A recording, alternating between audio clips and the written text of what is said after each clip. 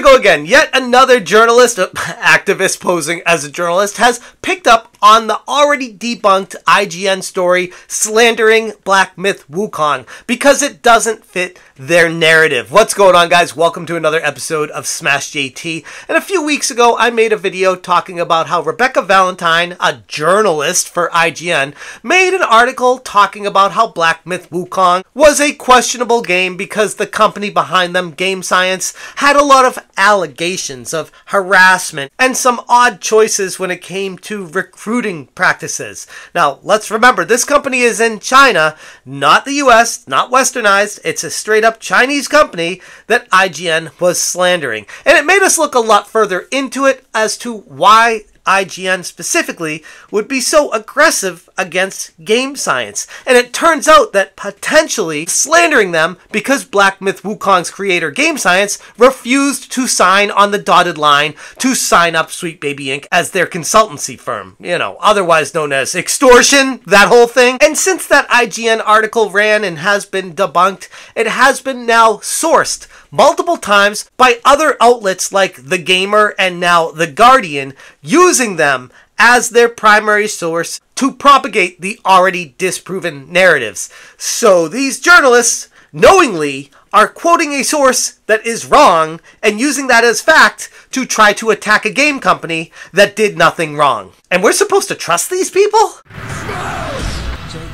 Hit that subscribe, give me a like, and check out smashjt.com for the full article breaking down how Black Myth Wukong's creator, Game Science, is under attack yet again. Shout out to Grums on Twitter who brought this to my attention, where he said, game journalist, in quotation, Grape Dosmill for Guardian repeats the hoax IGN article slamming Black Myth Wukong for refusing to answer their questions on their baseless attacks. This is like falsely accusing someone of beating their wife and then demanding at every interview that they answer questions about beating their wife. Actually, really good example of that. That's exactly what's transpiring right now. Is they made a claim against Game Science and they're trying to disprove the negative, and because Game Science is refusing to engage in a conversation, they keep saying, well, this is why they're wrong. We've asked them, and they just keep saying we're not going to respond to this anymore. Gamers in Chinese proved that Game Science statements were mistranslated and misinterpreted, and still IGN, The Guardian, and others persist.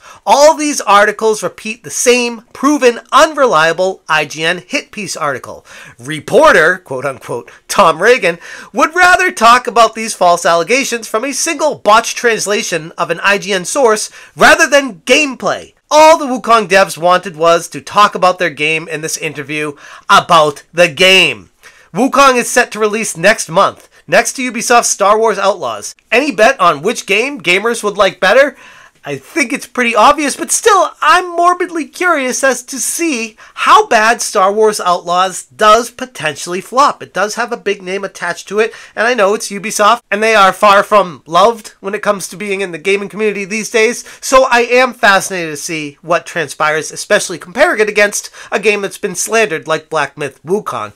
Now, Tom Reagan on Twitter went on to say, I recently played the beautiful and satisfying Black Myth Wukong, a game with the potential to be one of the year's best. Hey, that's really nice. I appreciate the honest take of playing the game and liking what you played. Okay, nothing too wrong here, but he keeps going. Yet, instead of leaving the demo elated, after a bizarre interview, I walked away disappointed with the people who made it.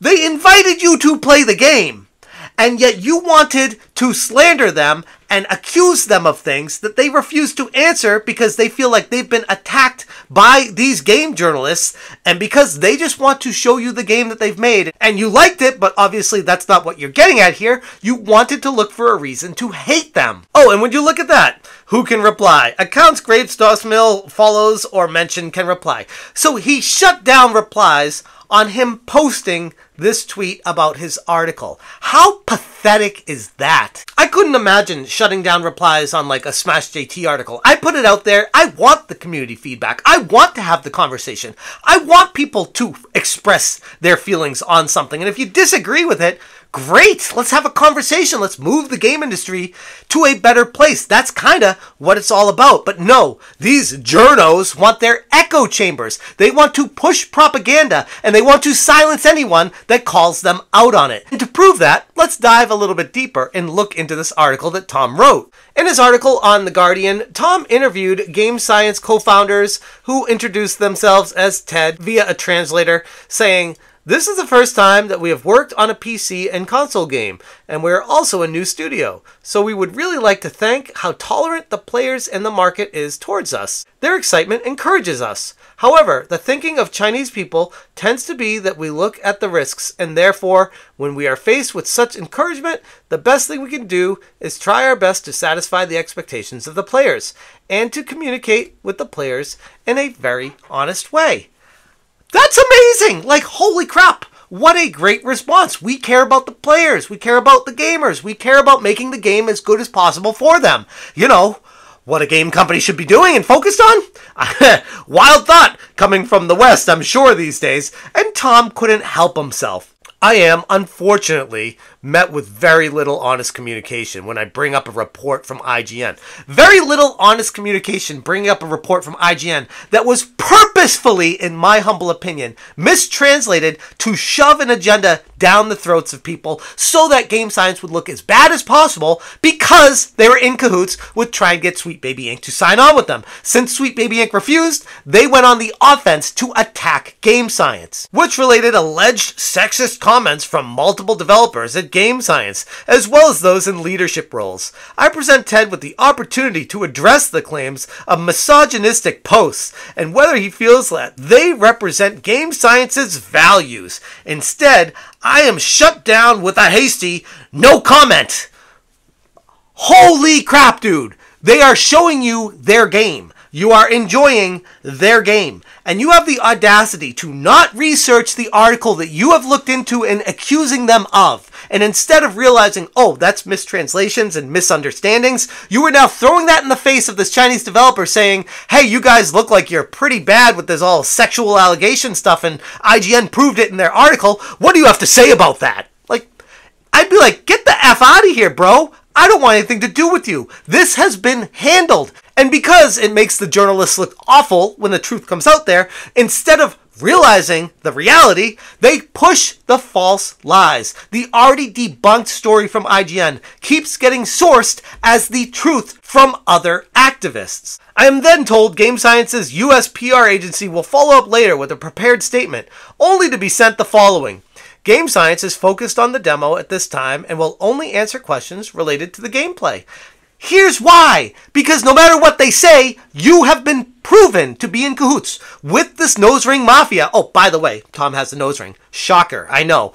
But you guys are in cahoots with each other to twist the words of whatever they say into the worst possible way it could be said, to make it come across to the end user as, oh my god, these people are awful. Game Science knows this. They've seen how you've done it before, and they're not going to fall for it again. So instead of trying to explain themselves and say, hey, you mistranslated that, this is what we actually meant, they are saying no comment because they are worried that you're going to twist what they say into something else even worse. And honestly, if I was in their position, I'd be doing the same damn thing.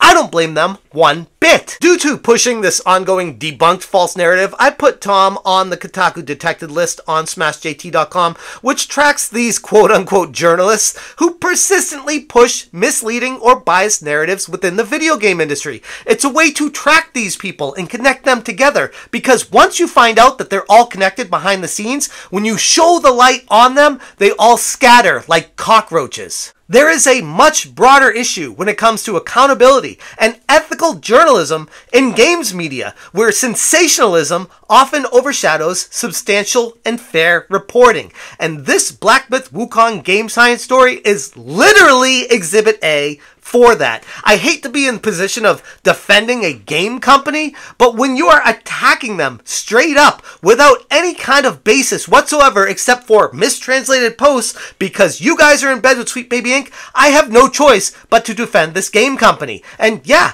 It's a Chinese company. They're not going to have American values. And they're going to do whatever the hell they want to do under the laws of the states and the country that they're in. And these journalists need to stop trying to indoctrinate Western culture onto these games and these studios on how they should be acting based off of how they were brought up in their own lives. Because that's not how any of this works. Anyways, I'm going to leave it there. If you guys want more information, check out smashjt.com for the full article. Again, huge shout out to Grums for bringing this issue to light. If you guys appreciate what I'm doing, please consider hitting that join button. And as always, you stay smashing. Smash,